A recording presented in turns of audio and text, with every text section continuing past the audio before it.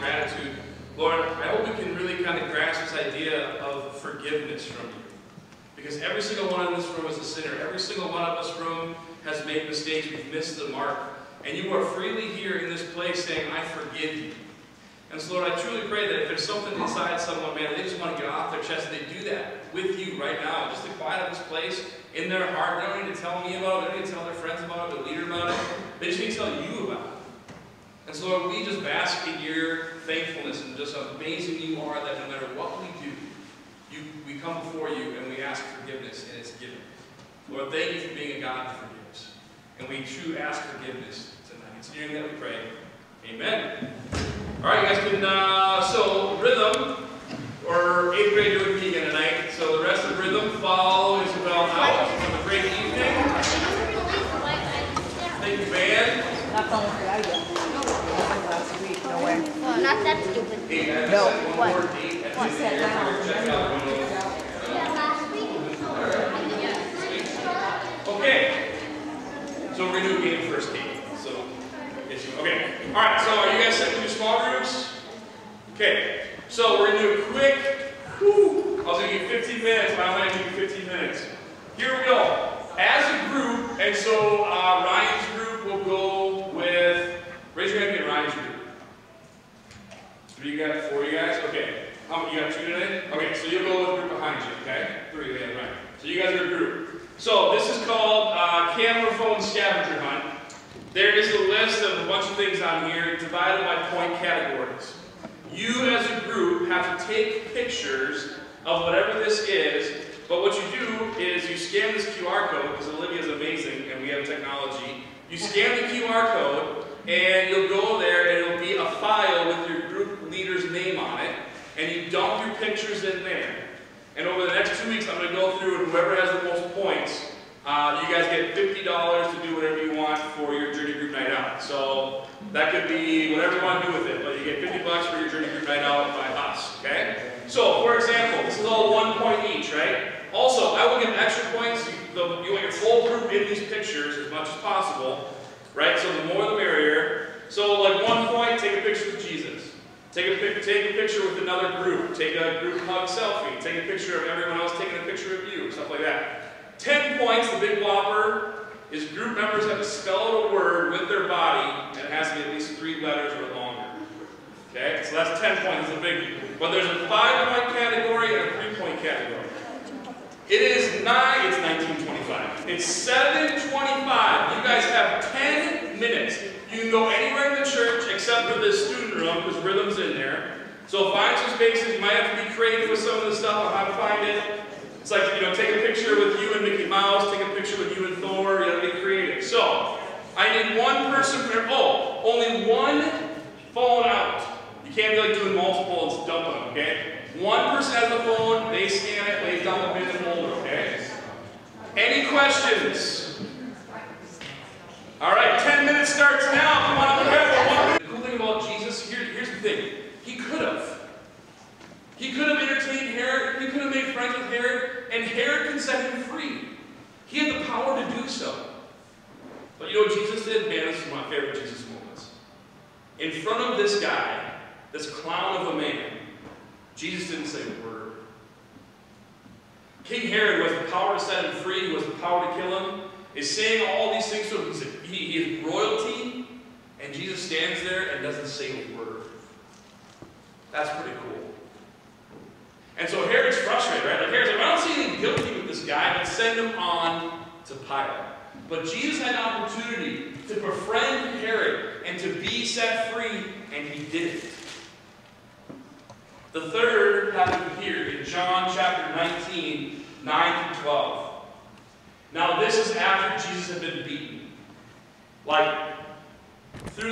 not even, if you watch The Passion of the Christ, it's an amazing movie. They do an incredible scene here. They show Jesus with his bones sticking out. I didn't want to show pictures, it's really gruesome.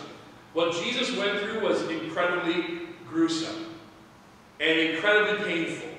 Nearly to death. Scripture says he was beaten nearly to death. Because Pilate said, listen, I don't want to kill you, I don't want to kill him, but I'm going to have him flogged. And they're going to flog him near to death, and hopefully that will quench this crowd. Hopefully the crowd will stop saying crucify him, I don't want to deal with this, I want to be done with him. So here he stands again before Pilate. And Pilate doesn't want to crucify him. He does not want to kill Jesus. And so he pulls Jesus aside and he's basically saying, Jesus, talk to me. Say something. Give me something where I can set you free. In John chapter 19, 9 through 12, this is how it goes. When Pilate heard this, he was more frightened than ever. He took Jesus back into the headquarters and again asked him, "Where are you from?" But Jesus gave no answer. And this is Pilate trying. This is Pilate desperately trying to set Jesus free. He says, "Why don't you talk to me?" Pilate demanded. "Don't you realize I have the power to release you or crucify you?" Now, this is not important. This isn't a big deal unless you understand what the cross is. Unless you understand what is waiting for Jesus' death on the cross. The path of least resistance tells us, talk to Pilate. Say something, Jesus. Get out of this. What is ahead is probably the most painful way to die on this planet. Get out of this situation. He's given the opportunity. Pilate says, talk to me. I have the power to release you. And this is Jesus' response. Then Jesus said, "You would have no power over me at all unless it were given to you from above. So the one who handed me over to you has the greater sin." Then Pilate tried to release him, but the Jewish leaders shouted, "If you release this man, you are no friend of Caesar. Anyone who declares him king is a rebel against Caesar." So Pilate handed him over to be crucified. 3 times Jesus had an opportunity to get out of this thing. 3 times he had an opportunity to go with the path of least resistance. Why? Why? Because I guarantee you, if any one of us were looking down the barrel of what Jesus was looking down, we would have got out right away. We would have taken that first olive branch, we would have used the power, we would have taken that olive branch from Herod, that olive branch from Pilate, and we would have said, "You're right, what lies ahead is too much, I'm out of here." Because that's what we do as humans. So why in the world would Jesus, given the opportunity, not back out? This is where I need your help. I've got verses that we're going to go through together because this explains why. So someone from over here, grab a Bible in your pew and look up Romans 3:23. And you got it? Romans 3:23, okay?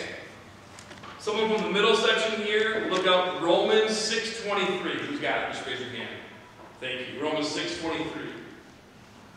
Over here, John 3:16. Who's got it? Jesse's got it. John 3:16. And then in the back, 1 Peter chapter 2, verse 24. If you want to use your phone for an app, that's fine. You can Google it. 1 Peter 2:24. Okay?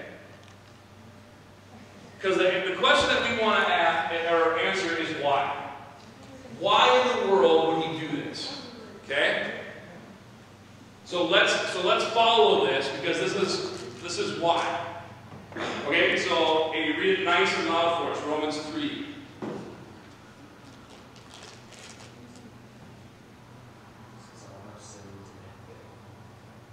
Yep, that's it.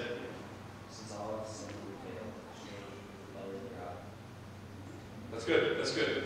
So it says, "For all have sinned and fallen short of the glory of God." For all have sinned and fallen short of the glory of God. Okay, so we're all sinners. All right, big deal. We're all sinners. Who's got the next Romans one? Romans 6:23, right here, as loud as you can.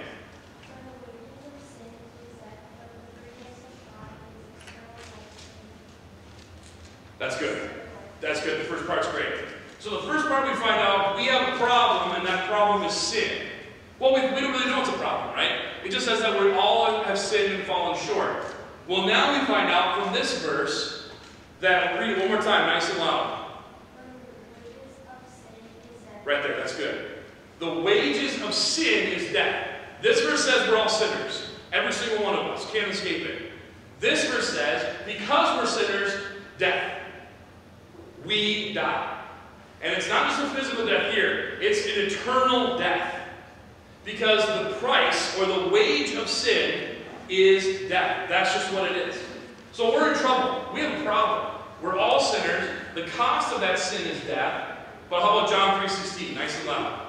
For God so loved the world that he gave his only Son, so that everyone who believes in him may not perish, but have eternal life. Okay, so there's some hope. We're all sinners. Sin's a big problem because it's eternal death. But Jesus came so if we believe in him, we can have eternal life, not eternal death. So what's the missing piece here? In the back, 2 Peter. He himself bore our sins in his body on the cross, that free from sin we might live righteousness by the wounds of death. Yeah, okay. So if you didn't hear that, one more time, as loud as you can. That's a killer. Go ahead and stand up. Stand up for us. Shout it to the rooftops. Okay, everyone listen nice and loud. He himself bore our sins in his body on the cross, that free from sins we might live for righteousness, by his wounds have been healed. Thank you. So here's the problem. We're all sinners. Why is that a problem? Because the cost of that is death. Well, there's hope in Jesus, right? In Jesus, we can have eternal life. But how does that solve the sin problem? Because when he dies, he took on our sin. When Jesus died upon the cross, he paid that price of death for our sin. We have a sin problem. All of us. Sin equals death. There's hope in Jesus. Why? Because his death pays the price for our sin.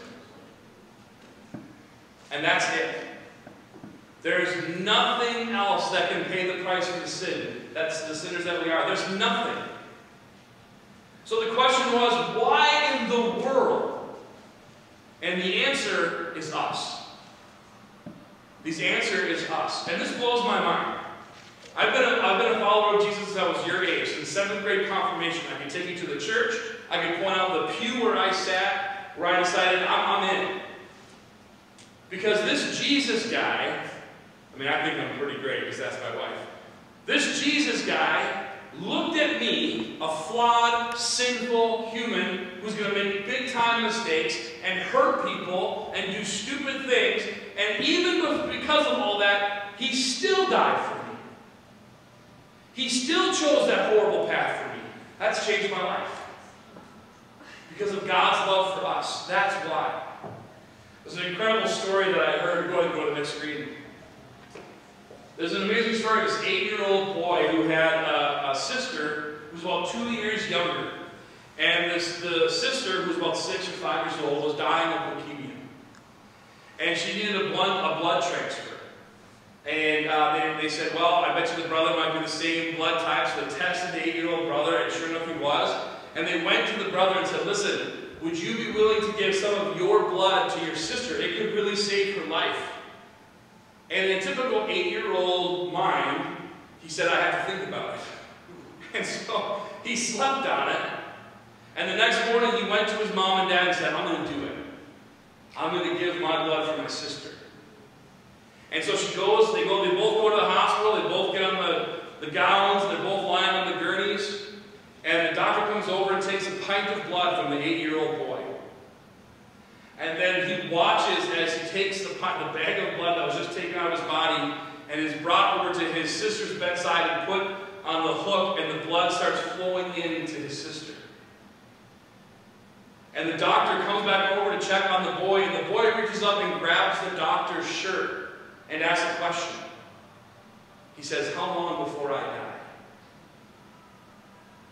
You see, in his 8-year-old mind, he thought by giving up his blood, that meant that he was going to die. That meant to that 8-year-old boy, he was willing to give his life for his sister. It's called sacrificial love. And that's what God did for us on the cross with Jesus. He gave up his son to save our lives. And the amazing part about this story is Easter Sunday, his resurrection. Because see, what makes Jesus the Messiah is the resurrection. Jesus prophesied about how he would rise again. Old Testament prophecies about how the Messiah would come and die and rise again. And if he did not rise, he would have just been another prophet. But he rose. He conquered death and proved that he was the Son of God, and proved that he was the Messiah, and proved God's love for you. That all happens in the resurrection. That's what we celebrate Resurrection Sunday, Easter Sunday. Because it's proof of God's love for you. But Jesus' walk to the cross was not easy. It was extremely painful, but yet he chose because of love. Because of love. That's the walk to the cross of the Christ. You get it? That's a walk with Christ to the cross. It's a painful walk, but every step of it is extremely meaningful and important. Because it's just littered with ways that God loves you.